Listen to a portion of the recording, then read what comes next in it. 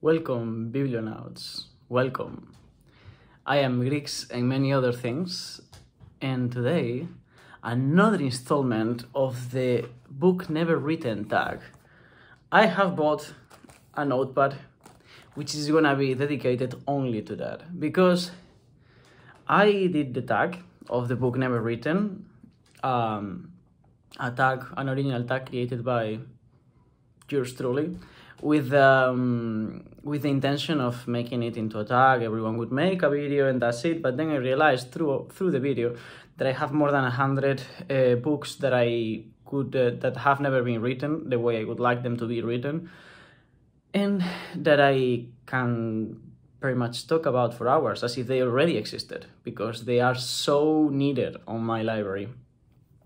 And since I am a writer and I am also a very creative person and a really bad drawer and I need to improve that, I was like, why not create a series of videos? Just like the book Self Essentials, this is a book Self Essentials yet to be. So this is the second video for me.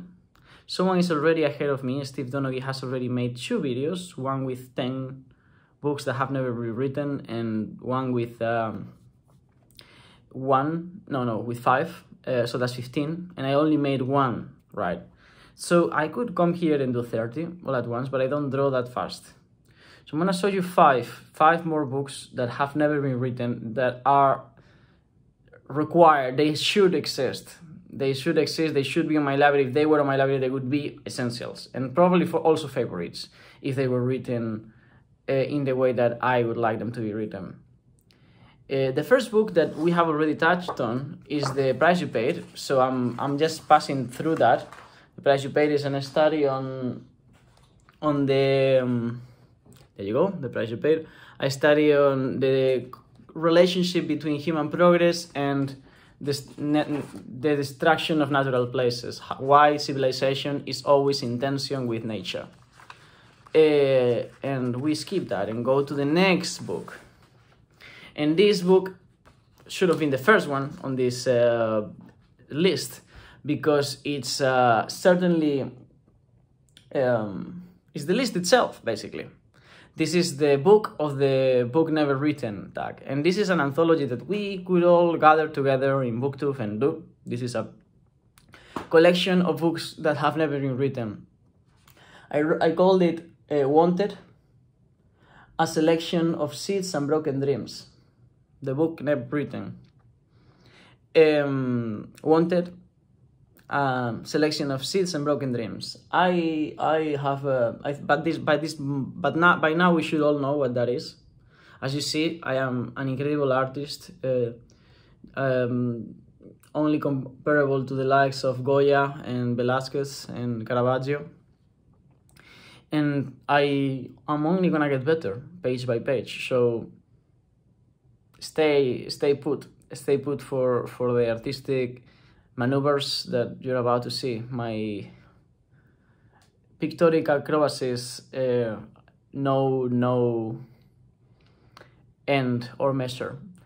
I'm not gonna say more about this because this book, we all know what it is. It's a collection of books that don't exist and should exist. This is a present that we as booktubers could give to the world. Maybe each of us thinks of 1 to 10 and we make a book together and we edit the book and we publish it. And it's a present to readers and writers of the world to write whenever they run out of ideas. I think we could do that. I think that'd be really cool. If anyone is genuinely up for that, let me know, because ideas I have, money I don't, but I'm sure we can think something out, since it's a book kind of thing. Because the nice thing would be to make it a collection in which more people puts in ideas, so that it's not sort of like narrowed to a single person's interests, although my interests are very wide. Okay, next book. This I had to convert it into a collaborative book because I was telling my idea to my girlfriend, and she started putting in so much that the whole idea changed a little bit. It became much more ambitious, and then she just stole it from me. She just said, I'm gonna write this book, so shut the fuck up. Don't even mention that this is your idea. This is now my idea. She's claimed it. So this is a collaborative book now, because I said it would be nice to have a history of human migrations, and then she was like, you know what? It would be nice to have a history of not only human migrations, but just all the species migrations and how those migrations relate to each other across species. And I thought that's so much cooler than human migrations. So that's what this is, a book about the migrations of creatures, great and small, through space and time, and how they relate to each other. And then here they put a paraphrased quote adapted for this book of Borges, which is, if it's a labyrinth, there is a center, which is to say, a structure, an order, that gives us hope for understanding, for finding a way out and in. Otherwise, it's infinite, and if it's infinite, it's all chaos, and we are lost. So there you go. The Book of Living Patterns. What to say about this book? This is amazing. You saw this book, you pee your pants and take it and run away. The next book, this book, oh my god, this book I might write someday, because I think I could. However, I feel like many iterations of this book that are not this book have been written. I think that a non-academic, more playful version of this book that is still a history and is still a study could be made by yours truly, or by maybe someone else, some charitable writer in the booktube community. This is called Sacred Other. Sacred Other. And it's a study of the human fascination for the unworldly, but also for sacred others. A study about the human fascination of mythical others, from aliens to God. So putting God and aliens and many other superstitions and entities that we've created on the same box, and study not so much those things, but the human fascination for those things. Why create other worlds? Why create and elevate creatures that don't exist? There you go. Sacred Other. Maybe the conclusion would be that because we don't belong here. I don't know. This is a book that could be written by someone else. I'd love to write this book someday myself. And it would be a memoir partially, and a reference book partially. But there's other people who could write this book as well. I know that there is. And it's a book that easily could go out of date as well, because the means by which we travel and survive are changed with time. But this book is inspired by Down and Out in London and Paris from George Orwell. When I read that book, I related to the whole book. Also, when I read travel writing, I tend to relate if it's good travel writing. Although travel writers do go to hell. However, here I am ready to to sign my demise as well, because I would like to write this book someday. This is called Falling, and is a hitchhiker's guide to being down and out in the world. And this is not just a travel writing book. It's not just a book of survival and bushcraft. It's not a book just about like surviving in the city with no money. Generally, this is all with no money. If you have money, you don't need to know how to survive. You don't need to know anything. If you have money, you can just like lay down and suck from the breasts of society forever and ever. But this is a part of a series that me and my girlfriend thought of writing separately, but sort of like create a multi-volume saga of hitchhiker's guides to certain things, to different things, in an engaging way, but also with a kind of like informative value, and of course a lot of autobiographical stuff in them as well.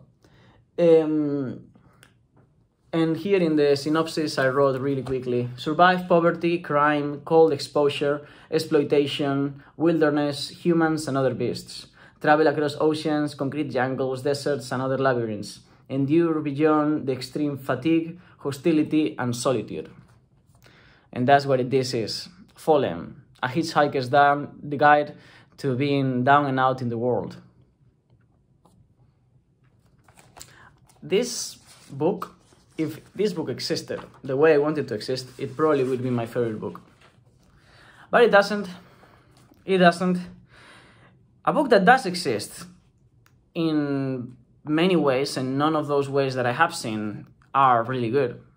And that's why I will have to write it myself, since very few other people can, is this book, Solo, Into the Deep Night.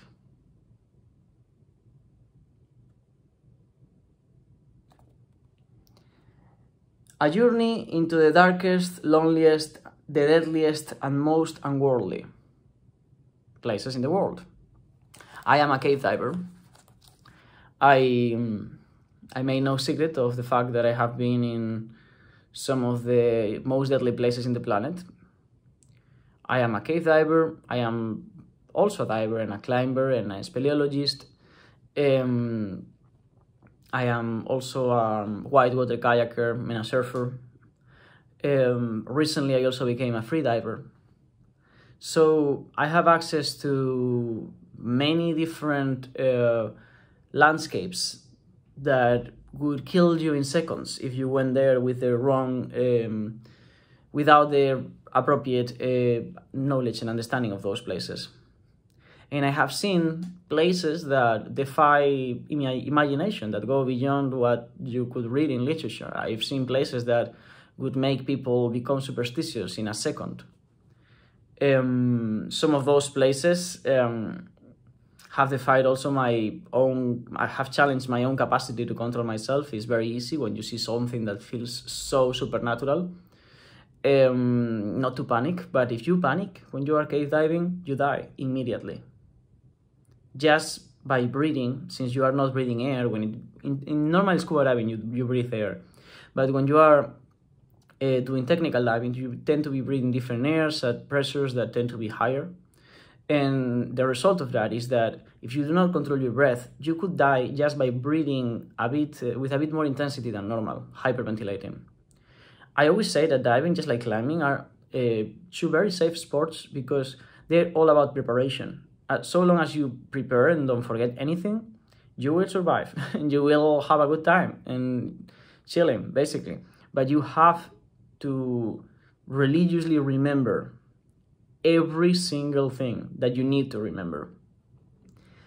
Of course, I've sometimes made mistakes and they've put me in situations that were not great. And I have way less experience, of course, than many other people that I met when I was living in Quintana Roo, in Yucatan, near the caves, also in Dominican Republic.